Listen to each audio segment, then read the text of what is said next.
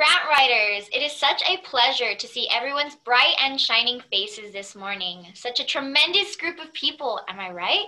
People who are willing and ready to shake the floor they walk on, attempting to make a change in the world, one grant at a time. If we have never met, and I hope we get to touch base one day, my name is Casey Padragon, and I am the Development Coordinator here at Paso Norte Community Foundation. Here at PDNCF, I focus on assisting with strategic planning and fundraising support for the organizations under our umbrella and also execute our community-wide events. One major event, which is my favorite project, is El Paso Giving Day, an online charitable giving campaign designed to shine a light on the essential work of nonprofit organizations and ignite the spirit of giving in our community. If you do have any questions whatsoever about El Paso Giving Day and how your nonprofit organization may register, please feel free to contact me. Grant writing may be daunting and a downright tedious task, but extremely instrumental in growing the development of any organization. From the nonprofit conference and leading up to Giving Day, I speak with many nonprofit professionals daily, those from grassroots organizations to those who are highly experienced fundraisers. But in all of these conversations, I do know and definitely can relate to the common frustrations and stress that is related to grant writing. Here at PDNCF, we heard you and felt it was absolutely necessary to hold a grant writing workshop series open to the public. Kristen Hernandez Ortega, our experienced grant writer and expert speaker today, has helped local nonprofit organizations and one of our cherished agency funds, Moms on Board, receive over $345,000 in funding. Kristen does have a bachelor's in health promotion and a master's in public health, and outside of Moms on Board, an extensive grant writing career. If you have any questions or comments throughout today's session, please write them in the chat. Please keep your sound on mute as to not disrupt the presentation. The session will be recorded and the link to review will be sent to all registered email addresses by end of day today, along with any important follow-up documents. Kristen, take it away. Thank you, Casey. Thank you, everybody, for joining. Let me go ahead and get my screen up. So I'm really excited to be here and have been asked by the Paso Norte Community Foundation to share some of my grant writing insights and that I've learned over the years. I've had the great opportunity to assist one of the agency funds under the foundation, Moms on Board of El Paso, with grant writing for their signature Ascárate All Abilities Playground project. So that's been great experience and great lessons learned. So today we're just going to be going over the basics to get your grassroots organization started. So let's begin. To keep this lighthearted, we want to know, to keep it lighthearted and what you need to know. Really, that's what it is grants are valuable resources to help organizations like yourself in accomplishing goals. They could be tools for your organization in seeking to provide a service, programming, add to infrastructure, built environment, or add anything else in helping those that you serve or the public, general public. They can be from all levels of government. They can be at the local level. You can see them at the state level and the federal level. Those are called requests for proposals, or you can see corporate foundations and private foundations. And throughout this particular series, we're going to be more focused on applying to those corporate and private foundations.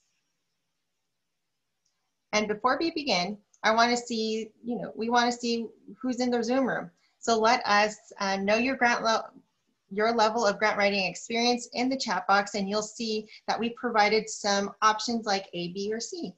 A is newbie ready to learn. B is grant writing for a few years. And C is you can help me write a book on grant writing. That's something that we're not going to be doing, but just as an example that really that you have extensive experience in grant writing. And so this is just one of those tools you want to hear from you. And I want to hear your experience. Okay, so Casey is going to be going through the chat box and kind of see who's in the room today. So Casey, let me know. It looks like it's a tie between A and B. I have a lot of people, not great, A, B, a lot of A's actually, a lot of newbies, which is exciting. Right. I would probably classify myself as a newbie as well. And that's really who, you know, we're trying to target for this particular session. Those newbies that want to get their feet wet in grant writing, don't know where to start, right? So, you know, we have a range of experience, you know, those in the room today. So feel free to continue to use that chat box for questions and sharing your ideas and any type of lessons learned. And Casey will be monitoring it as we go. Okay. So where to start? Okay, the first steps, this is probably a given, but the first step is to decide on your project idea, mission, purpose, aims, issue area, because that is going to help you really narrow down the search for what you're looking for and something that fits your, you know, what you're looking for. And I'm sure that narrowing down the idea and establishing a mission and vision can be a whole nother session, right, Casey?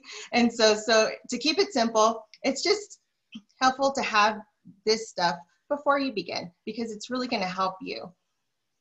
And next, you're going to want to see, you know, who's on your team now or building a team.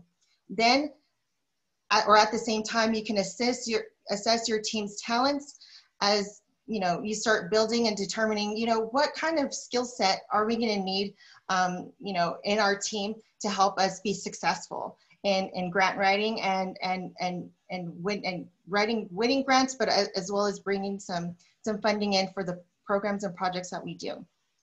Other steps to beginning your grant is, you know, beginning your grant search and narrowing down your grant search, building a grant packet of common sections found in a grant proposal, because in the end, that's going to save you time.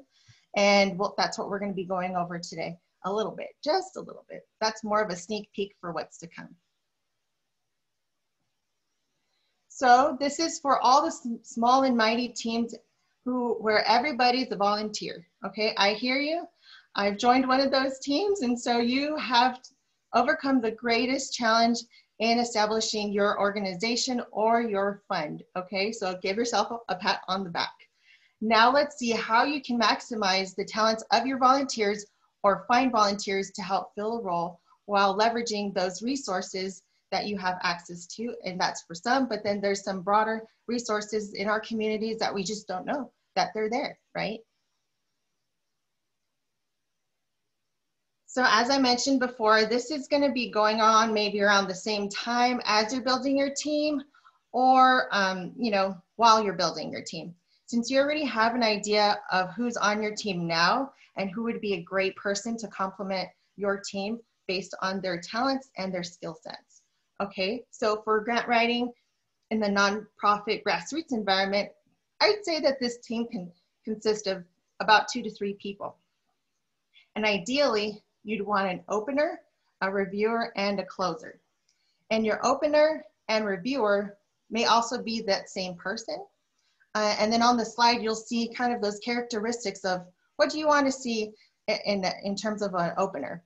So your opener is that person or persons that are really good at networking with other organizations, agencies, and finding leads. Pretty much the person that has that initial pitch discussion and knows your organization's story and project, because they're going to really help sell your organization and your project. And then you're going to have a reviewer, and that person's going to be, you know, that has a talent for reviewing and cutting down drafts. I know my strengths, okay? And this might not be the one for me, but there are people who are really great at cleaning and cutting drafts to make them sparkle. And that's a person that you want for your team, okay? And lastly, you have your closer. This is a person on your team that's tasked with writing, and they're good at tracking what other documents you need for a submission. So your first pro tip is going to be assigning one person to be the writer and making sure that you have all the necessary documents, okay? And then I would recommend that if you're bringing in a grant writer and providing that particular service, that you kind of do all these initial steps first before bringing them in, because we really want to help make our dollars stretch, right? And using our stuff efficiently and effectively. So when forming your team, think about those who are already in your circle of volunteers or those already working with you. Do they have that expertise or grant writing training that they can be just tapped on the shoulder for? You may also look for someone who's great with details and checklists. Do you know somebody who's good at reviewing, or who's that social butterfly? Your other pro tip of the day, there might be college instructors or university professors in our region in El Paso or southern New Mexico, where your organization can pair up and with, or they can also identify a student that might be looking to garner more grant writing experience. And that is just kind of helping foster those emerging professionals, because one day they'll be in the field just like us, right? And sometimes those courses can adopt an agency or organization within the semester, and you might be able to get a grant packet built out and have something ready for you.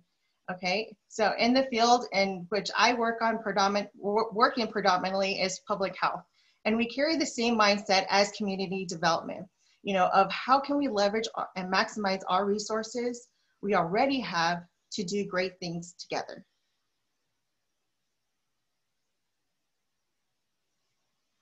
Now let's begin your grant search. You've already decided on your project, issue, mission, vision, purpose, aims. And so create a process for tracking your leads and then cast the wide net. So the process is the key. I'd say the biggest key is really just creating a process so everybody knows on your team what's going on, okay? And there are databases, in terms of casting a wide net, there are databases or clearinghouses that you can purchase a subscription for, but you also might be able to find places with databases that can be used to search for opportunities, okay? In the different communities in our region, that can look like maybe a public library or universities, Chamber of Commerce, or good old Google, okay? not striking that out first, okay? So when you cast a wide net, you're really just looking for those foundations that meet a wide criteria. So those that really align with your issue area and serve Texas or New Mexico or wherever that might be. And then afterwards you start to kind of build a list that you can go back and then comb over. So remember, as you cast that wide net, you also have an opener that is at the same time actively collecting those leads with their networking skills. So those leads jointly end up on this particular tool that we're going to share with you in just a bit. Okay, and that's going to be added to the list. So if there are any particular leads that opener says, like, I think we really have a good shot, that gets added to your list. Okay, sometimes those working on your issue areas, like other organizations and agencies, might also know of potential funders as well, or different opportunities. So they may also be, you know, even be those that you're working very closely with on this particular project or program. The pro tip is to save your terms, okay? This can be a Google document that everybody on the team has access to, and so they just kind of drop them in. This saves you time, and if you were to hire somebody out as well, they know what you've already used, so they might not necessarily have to use it, or they can have different angles in terms of how they can kind of figure out how to kind of search for more opportunities. And finally, you're going to narrow down those leads. So the person narrowing down the leads, I would suggest, would be the closer.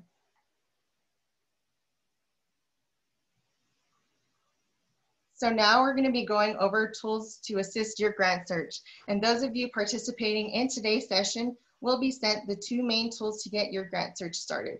So the first one is going to help you create a process for tracking your leads. And you can also do this on, by yourself as well. And you can do it in Excel or in Google Sheets. The suggestion would be to add it to a shared drive, or like a OneDrive or a Google Drive, so that others on the team have access to it. And just depending on your privacy in terms of wherever you're working in your organization, okay? And so the columns that you would include are things like the name of the foundation, the link to the website if it has one, contact information. Sometimes, some of the foundations, depending on which database you use, it might be an actual cold call. And so just to let you all know. So deadlines, other important information, eligibility, and the average award, your ask, and tracking and submittal notes, okay? So you'd be using for your, initially probably these first 3 columns, and then maybe this column down here. So the pro tip is to color code your grant leads. And so this is a living document. You want to treat it like that. And so everybody knows at what stage of the application is at, for example. So everybody knows where you're at. And this will also help you as you narrow down those leads and you start to search for the ones that really fit your purpose and your vision, as well as those that you're going to have the high likelihood of getting.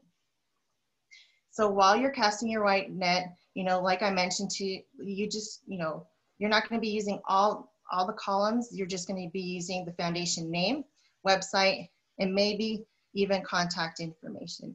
So this is really just your initial, casting the wide net is really just, the first scan to see what's available that meets your search criteria. And then when you're narrowing down your search, this is where you're going to start filling in the other columns. So let's go to narrowing down your leads.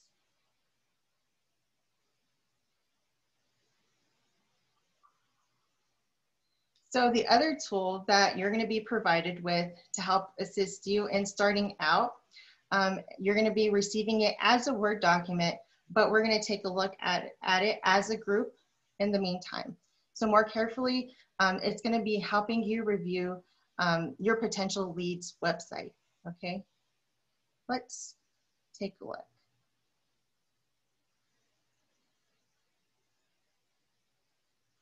So this is what it looks like. And I provided some helpful questions that to ask yourself while looking through the website. These are just the basic areas on a foundation's website that sometimes are on there and sometimes aren't labeled that way and sometimes aren't on there.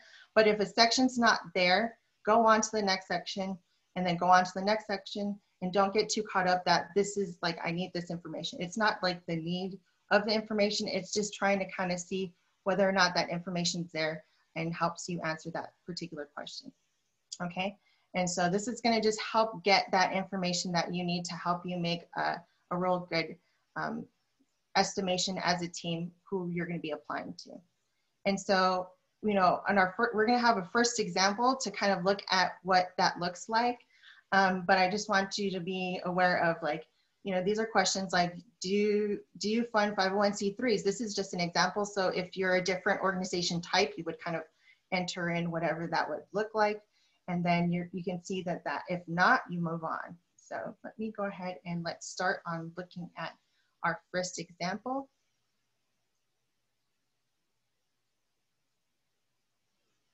Okay, so when looking at this particular website, so this is just for educational purposes only, okay?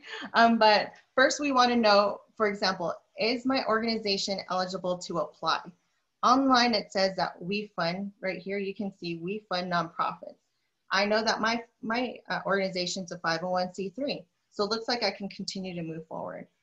The next area that I see on the website is they serve North Texas. This doesn't look too promising, but you can look to see if, like, within the past 2 years on the other tabs, if they funded a project in this area. But if you don't really find anything, I'd say it's a no. Go on to the next lead on your grant list, on your leads list. Be sure to cross out, track the color, write a note that it's out of your service area, whatever the case might be as to why this didn't necessarily meet what you were looking for.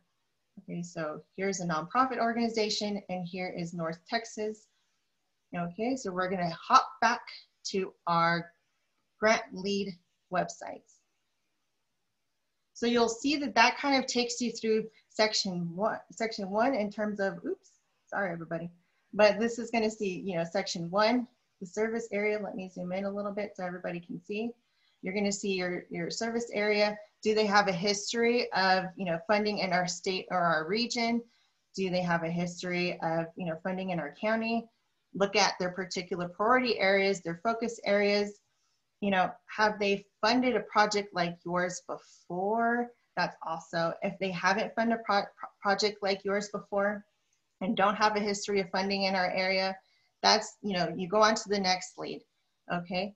So this is gonna help you, just help you narrow down that list that you're gonna build, and you're gonna think that it's like too much, but don't worry, you can get through it, okay?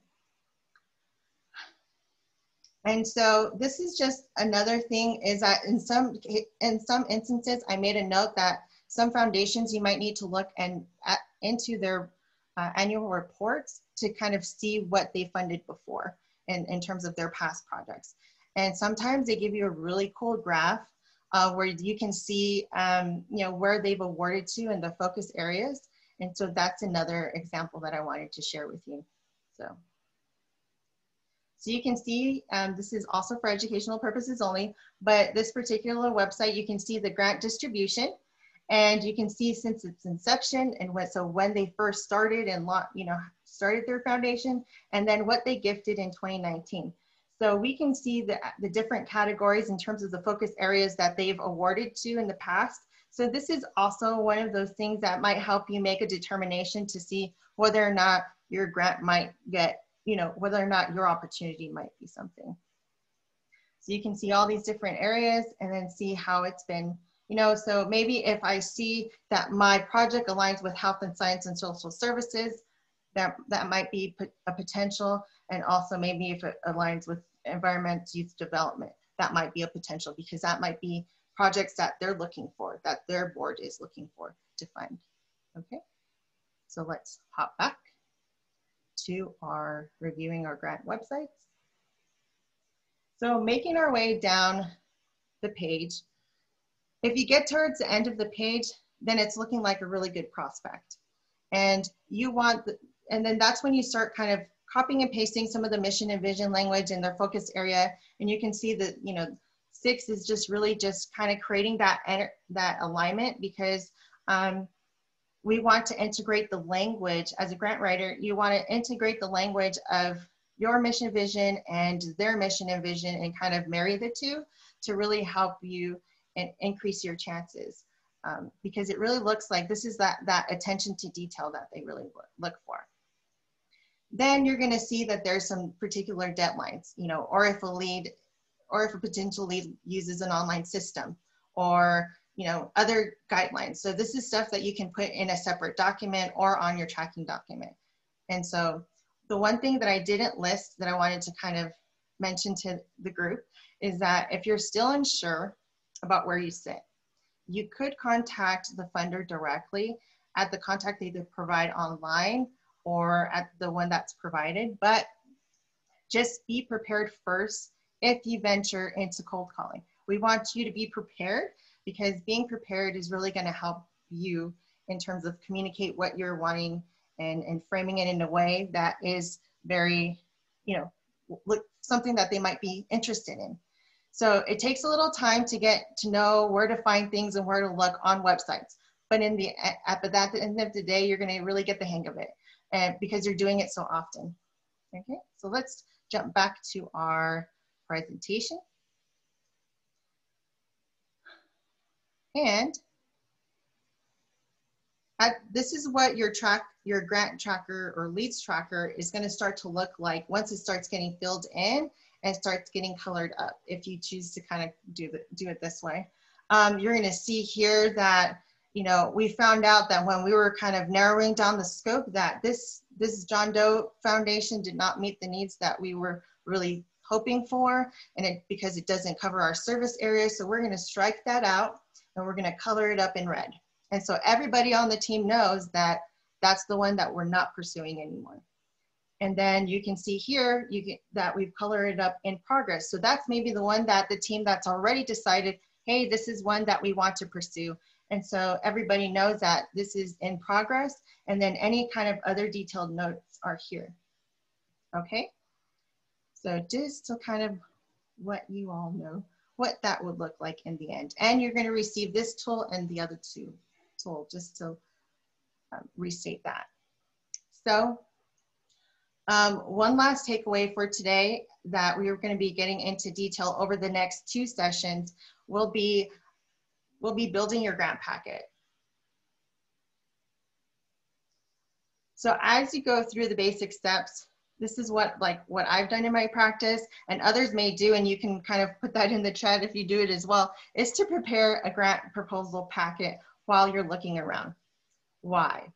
Right? Why? Because you will need the information anyway. Plus, it's a great start for some language, and then it can bring in somebody, like if somebody comes in, if you decide to hire somebody for services, it might also save you some time because it's already put together, and they might be able just to kind of look at the bits and pieces and the holes and fill in the holes. Okay? These are common sections and information to look for, but it's not an exhaustive list, but could be just stuff to prepare for. Ideally, you would pick and pull from the sample packet if you are submitting a letter of intent, like an LOI, or to an online system that has very specific, words that you can't go over. And then you just adapt as you go, because like I remember what we mentioned, it's integrating language, their language with your language, and just weaving it. I've suggested some pages as well, but there's other sections like the project plan where the setting is probably going to be within the project plan, for example, but just the kind of stuff that you have to prepare for. And sometimes it's just easier to have more than less, but that's kind of how I roll. So remember, the more you do, the more experience you'll get, and you'll soon be teaching others your tips and tricks for grant writing. And then, in closing, we want to hear it from you again. Let us know, how do you feel going back to your orgs or team and explain the grant, the basics of grant writing. Once again, you can use those chat boxes to kind of look at the selections. A, I'm ready to share about the basics with my team. B, I'm ready to implement the basic steps in my org. Or C, I look forward to adding these tools to my toolbox. So Casey, if you can let me know what those answers look like coming in, that'd be perfect. Yes, and they're rolling in. Somebody put A, B, and C. All right. Awesome. We have actually, oh gosh, we have a lot of A, B, and C's.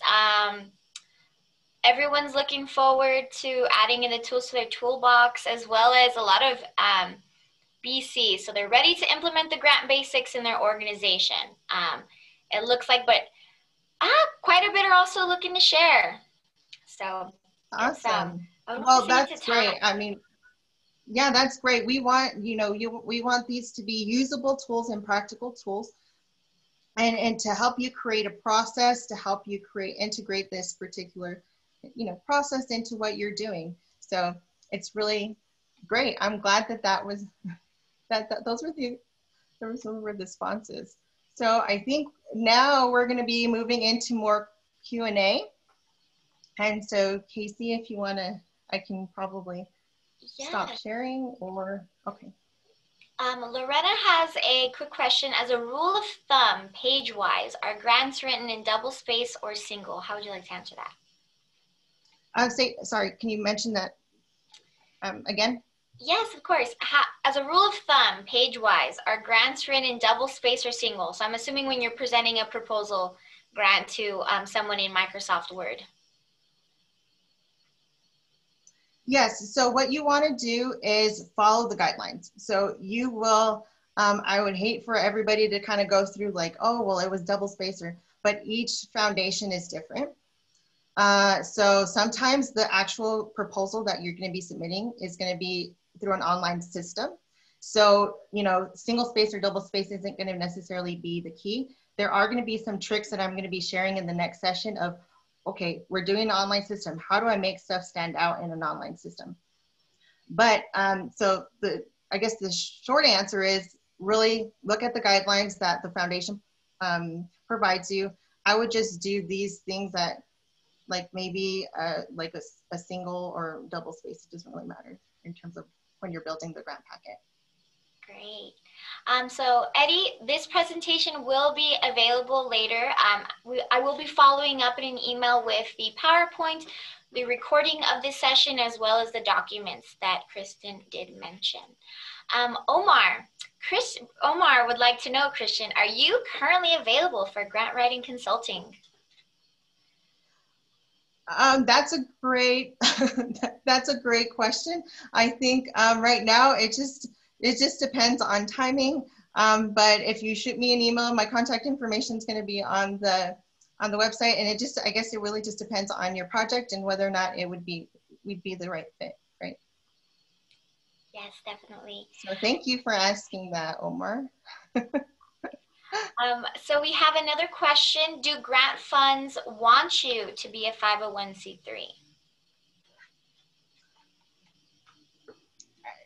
It really just depends which particular grant type you are applying to.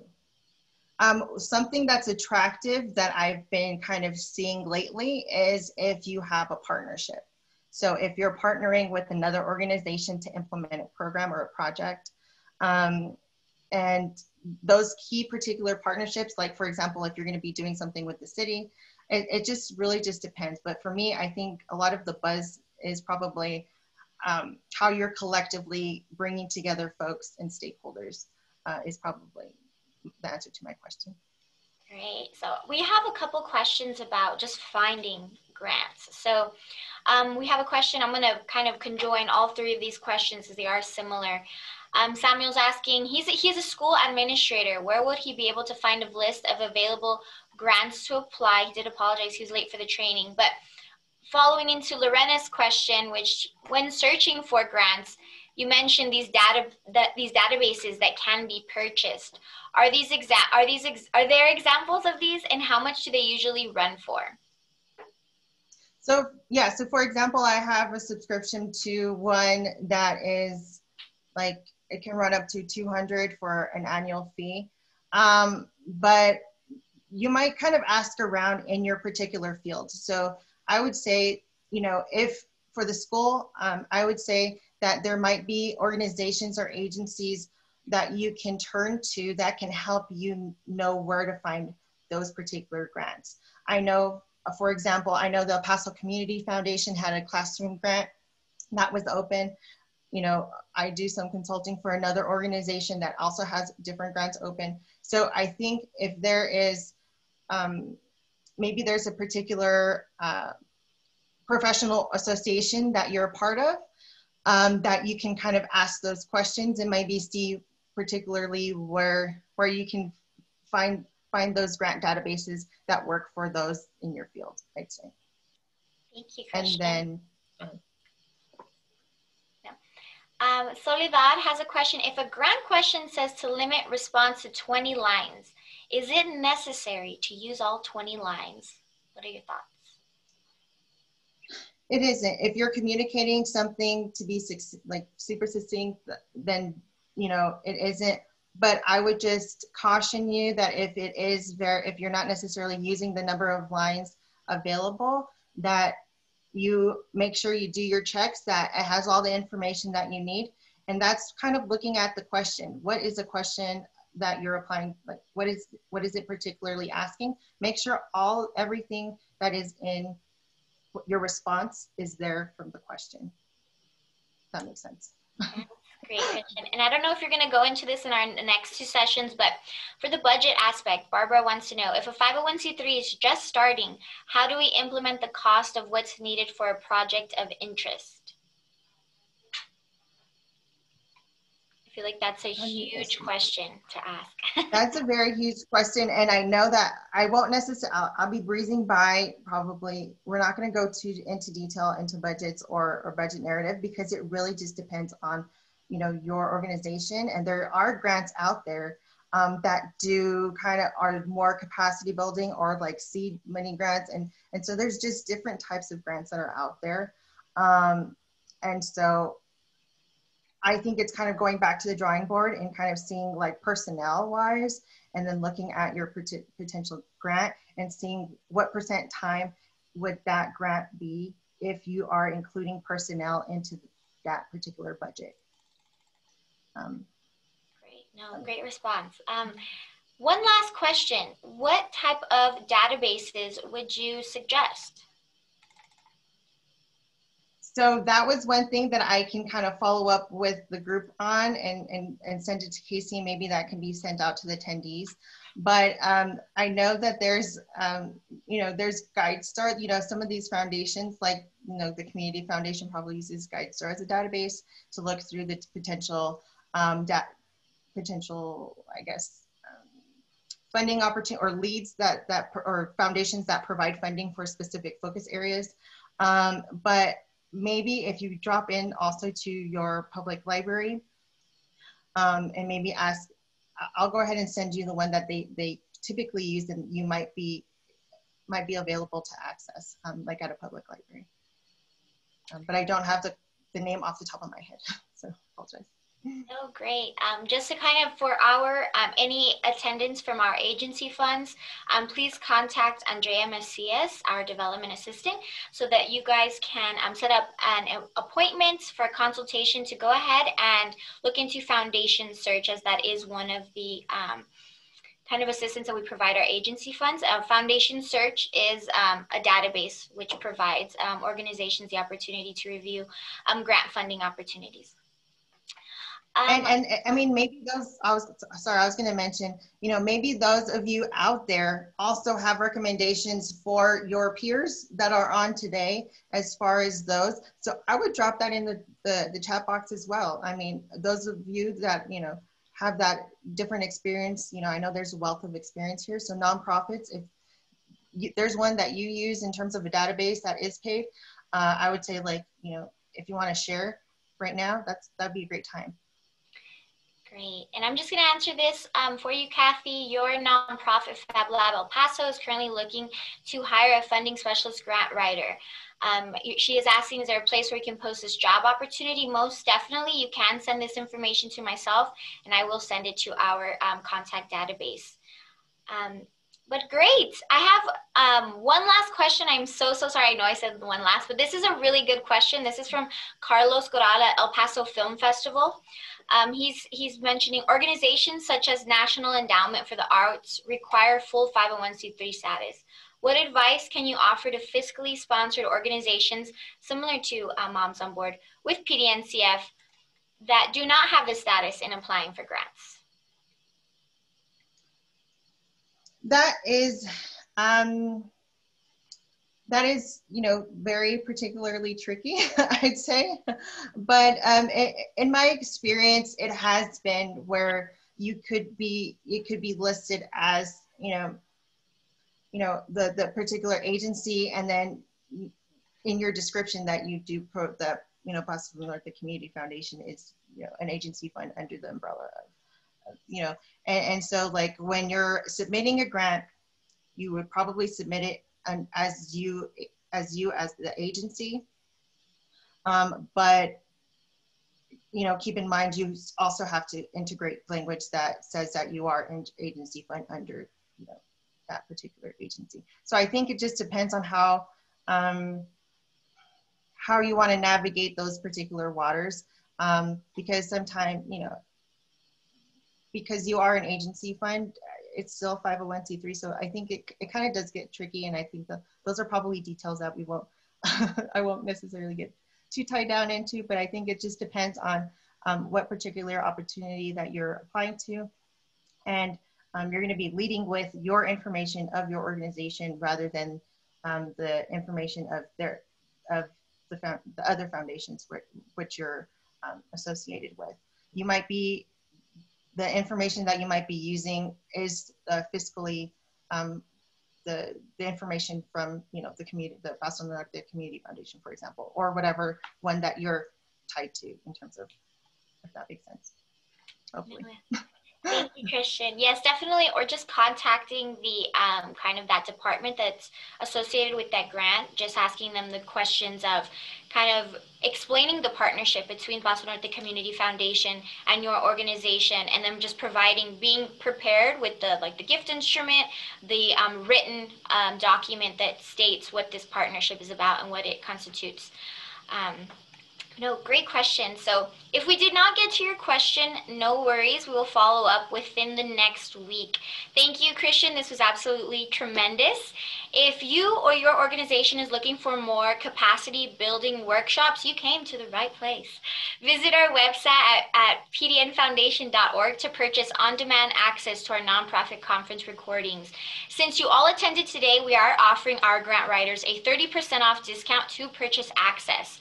The Nonprofit Conference Reimagine was designed for nonprofit executive leadership, staff, and board members to come together to think, develop, and grow.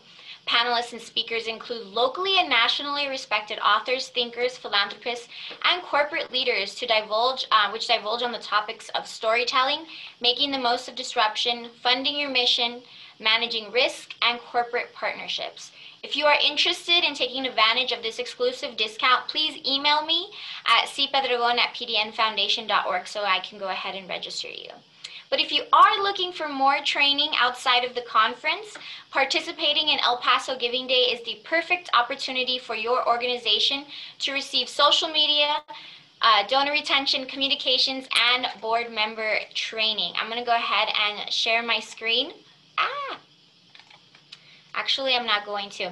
Visit elpasogivingday.org to learn more information. Registration kickoff for El Paso Giving Day does begin July 1st, and our first workshop on donor retention begins on July 22nd.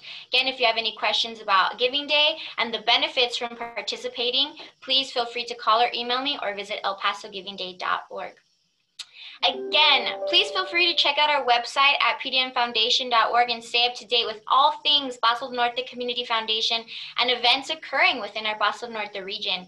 If you get a chance, take a look at the many organizations under our umbrella and find an organization with a mission you are passionate about. We would greatly appreciate any donations to our funds to further support their programming, as well as or to our general operations so that we may continue to provide excellent capacity building workshops to you all. Again, just a reminder, all registered email addresses will be receiving today's session along with the materials that Kristen did discuss. I will see you all next week for our second session of Paso del Norte Community Foundation's Grant Writing for Grassroots workshops. See you all then. Thank you and have a fabulous Wednesday. Thank you, and I also provided my contact information in the chat in case there's any other questions that we couldn't necessarily get into. Thanks. Yes, thank you all.